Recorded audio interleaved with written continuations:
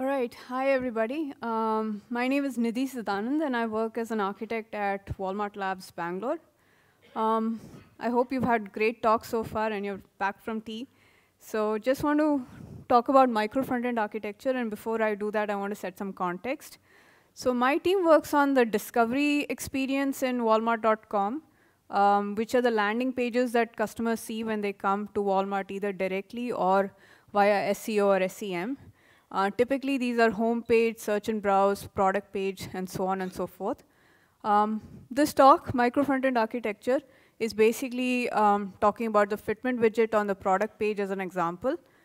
And the goal of this talk is to give you a sense of why and how we adopted this architecture, and hopefully you can relate this back to your own use cases or think about it in your future projects.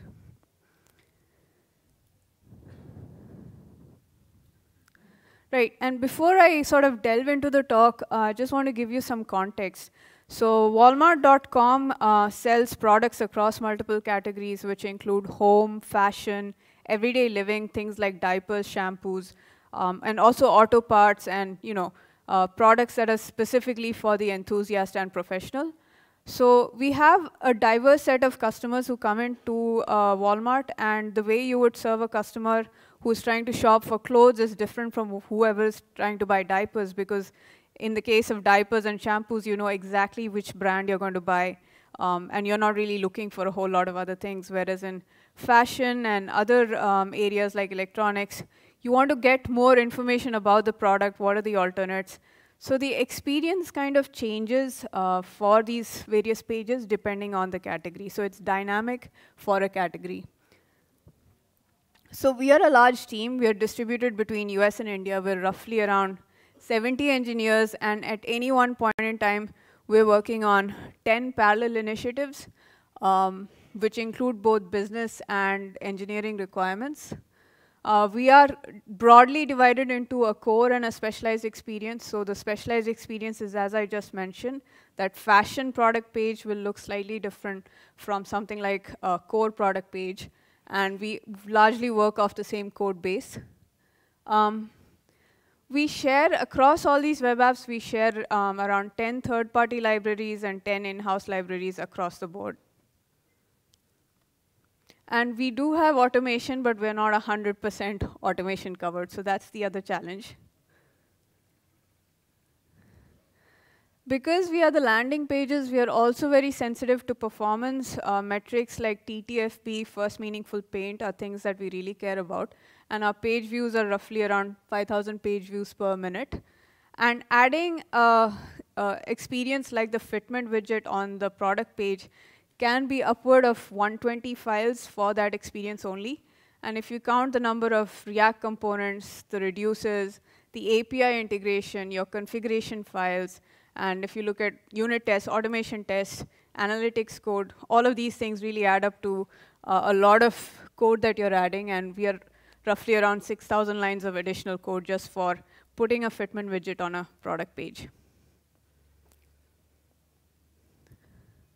So we do have a process. Now you might be thinking, large-scale web development, you must be having the processes and all. And this probably looks very similar to what you've got in your current companies, is that we do have guidelines on coding conventions, how to raise PRs. We have Git pre-commit hooks that run your lint, your unit test, as well as sometimes it runs automation as well. And we have Slack channels for review where you post your PR, and there's a pool of reviewers for a particular day who will pick up your PR and review it. Now, the thing about that is that reviewers need not necessarily be working on the same initiative or be from the same team. So they focus more on the technical aspects and less on the functional aspects. So typically, your PR can go up to 2 to 3 days for a review, depending on which part of the code you're touching, and depending on how much context the reviewer has, how much bandwidth they have, etc.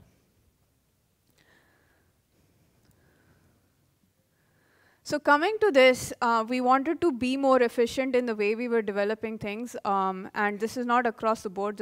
I'm going to be talking about a specific example. So in the light of that, what is a micro front end? And this is not a textbook definition either. This is more how we kind of define it, is It's a fragment or a component that can be reused and embedded into any page. It can be rendered on the client and server, and this is important because across all these web apps, we have some pages that are client-side rendered, some pages which are really rendered on the server side and hydrated on the client side. And then there's a combination of both. So we want to make sure that it supports both formats. Has 80% of independent life cycle, and the reason we need that is that we can automate this independently. We can ship this independently, so it should have a independent life cycle, and it has medium to heavy functionality. So if you are adding code roughly, which is around 20 components and reducers or 20 modules, that's fairly heavy. That's fairly heavy functionality that you're adding to an app. So while your micro fragment or component can act independently and it can be executed independently, it really decides its behavior and UX from the host page. So the host page provides some context so that the fragment the fragment's behavior is determined by the host context. And it has to adhere to the SLAs specified by the host context, which is typically your TTFB, FMP, and in our case, we track the CATF, which is the customer ATF, whatever the customer sees when they land. And, oops, OK. And this we track week on week in terms of how it's progressing, whether it degrades. So adding more and more fragments can sometimes, those metrics can get compromised if you're not very careful with it. So we also say that fragments should be maintained as a library or as a service. So essentially, you can embed a fragment using just a script tag with a particular version of that script, or you can actually make a service call to a remote service, and that will give you the HTML that the fragment has to display. So it can be maintained independently as a service or a library.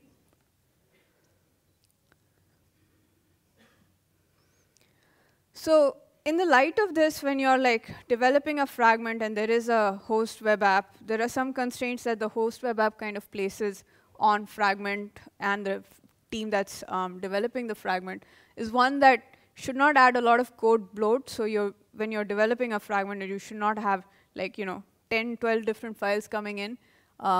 It should align to the performance budget, and most web apps actually know what performance budget they're tracking.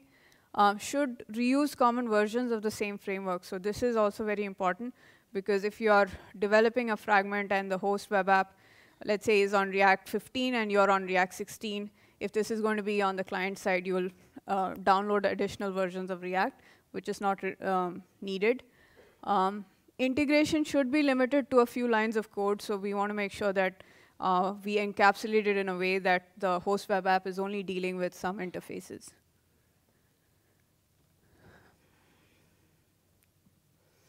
So at this point, you're probably wondering, why do I have to do all of this stuff? I mean, I can handle all of this using code splitting or bundle splitting, and I'm sure that most of you have used bundle splitting.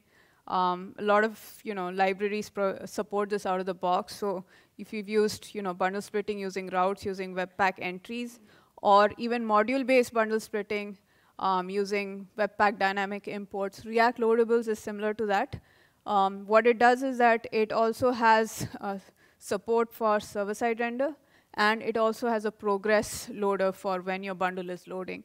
So React loadables is great to kind of chunk out your JavaScript code and to load them at a later point in time, but it doesn't really solve for independent lifecycle management. So it doesn't tell you how to version it. It doesn't tell you how to automate it. It doesn't sort of allow you to separately execute it as an independent entity.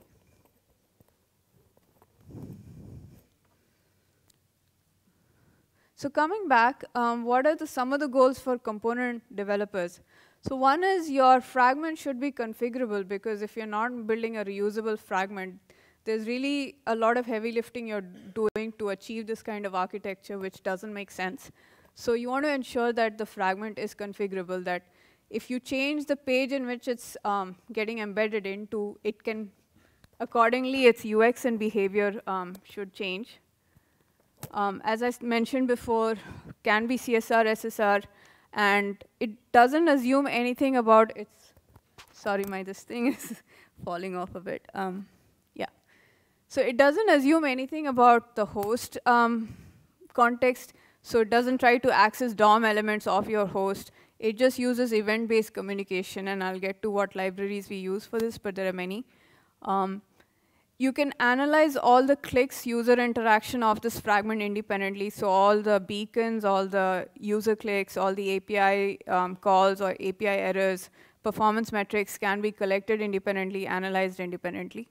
And as I mentioned, it has an independent lifecycle. You can release new fragments, and the host web app either just gets the latest version or it sticks to a version that it already has. So coming to the specific instance of micro frontend that we have implemented, this is a screenshot of the product page. And this is an auto parts product page where you're basically checking whether this windshield wiper needs to fit my car or not. So earlier, before we did not have this check fit widget, you would buy this and you might have to return it if it doesn't fit. So the reason that this widget is there is to help reduce the number of returns that we are seeing. So essentially so the widget is basically configurable in that the year, make, model, all of those text is configured, the number of dropdowns is configured, and the data that it populates is coming from an API call. And there is state management in this widget because you have to click on year, then you have to click on make, and there is some validation between the two, and then finally model. And the call to action here is the check fit button over there. So essentially what check fit does is it makes an API call to the backend and tells you whether this fits or not. And when you click on a variant, like let's say the 22-inch wiper blade, this widget then re-renders and makes sure that it checks for the right product part. So it talks to the host page to get context of the part, saying this is the part that I'm rendering, and hence my APIs are specific to this particular product. And it listens for changes on the host page. In this case, when you're clicking on your variant, it goes and re-renders.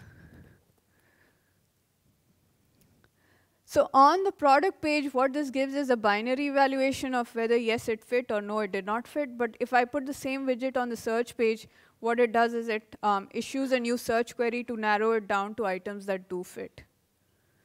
So all of that is also configurable. So behavior changed, but it's configured. Right, so what are some of the design elements that we incorporated while doing this? Was one, all the scaffolding, all the boilerplate code was encapsulated into a node module, and we just exposed that for the host web apps. Then we expose an API to determine whether this widget has to be included or not. And this we need because whenever we roll out anything, we A/B test it extensively. So we show the feature to a certain set of customers before it goes to everybody. So everything is behind a toggle flag. And we support lazy loading of the JS and the CSS. So this is essentially just adding a script tag and a style tag dynamically.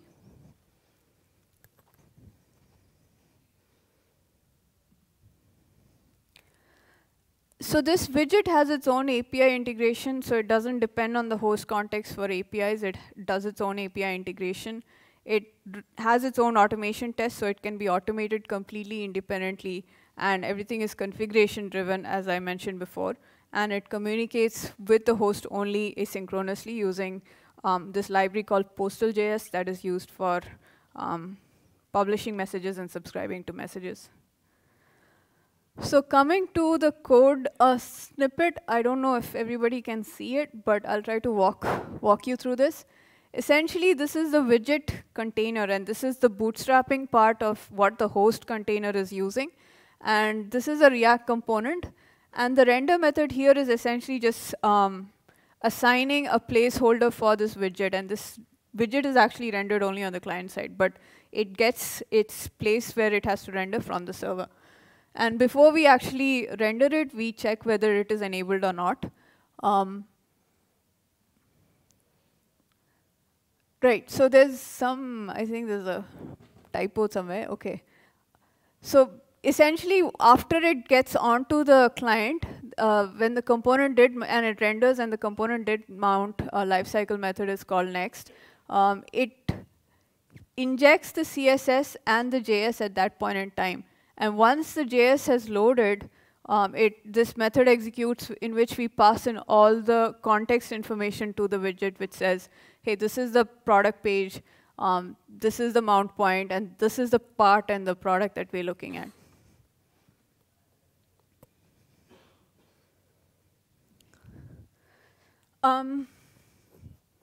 Right, so I had mentioned at the start of the talk that we are like quite a lot of web apps, and we share roughly around 20 libraries between all these web apps. So if you go through walmart.com, we are basically doing route-based mini apps. So product is one app, search and browse is another app, home is another app, etc. So how do we share libraries between this, and how do we do that efficiently? I mean, if you have to manage 20 libraries across so many teams, it can get really hard to do.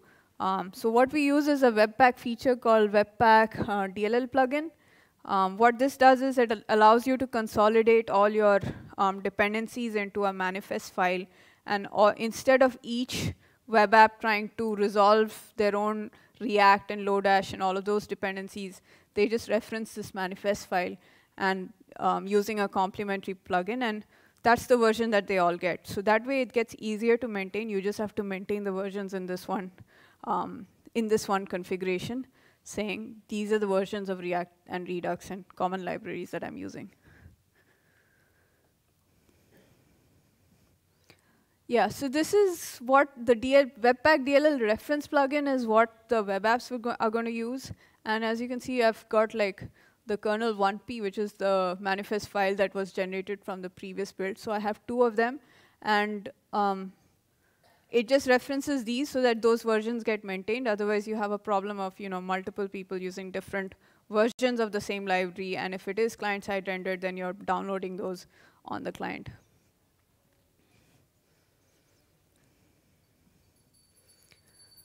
Right, so communication, we use Postal.js. This has the same semantics as any kind of server-side communication. You have channel, topics, etc. And you basically publish a message to your topic, and subscribers get the message from that topic. And the widget is essentially a JSON configuration. So we have dependencies between the nodes that are mentioned in the JSON file. So JSON is a good format for us to define a configuration in which there are dependencies from the leaf nodes to the topmost nodes. So this was just a reinforcement of what I'm saying, but since I'm kind of going out of time, I'll just really run through this really quick. And I hope you kind of got the idea of when I talked, is that first page load request goes to the web app. It just sends a placeholder for the widget, and the widget then loads off the CSS from the CDN, the JS and the CSS from the CDN. Then it talks to its own services for getting the UI configuration, from which it makes API calls. Right.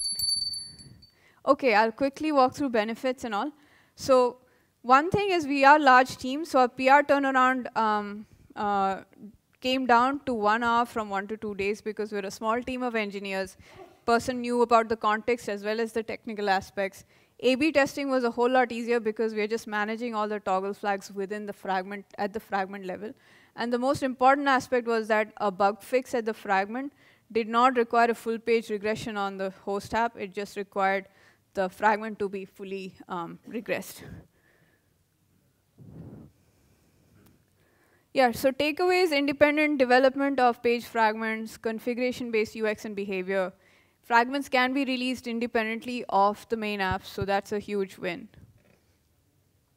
And the thing you need to take care of is also, it should be orthogonal functionality, should not be specific to a particular use case. Hence, you have to make sure that there is an independent lifecycle for this that is reusable. And reduce risk of failures because you can regress at a fragment level. And some of the downsides are, when you've created fragments, it can get orphaned because now everything works as as you expect. But there is no one size fits all. So there are always use cases that you can get into where your component does not satisfy that requirement. And if you're hosting this separately and having its own API services, et cetera, there is the additional cost of infrastructure. OK, so that's all. You can reach me over LinkedIn. I'll be here if you have any questions. And I have the additional reading material here on the slide. Micro Frontends by Martin Fowler and the GitHub links for React loadable DLLs, as well as the gist to the code that I just showed you. So thank you. Thanks for being here. Catch me later. Thanks, Nidhi, for the wonderful talk.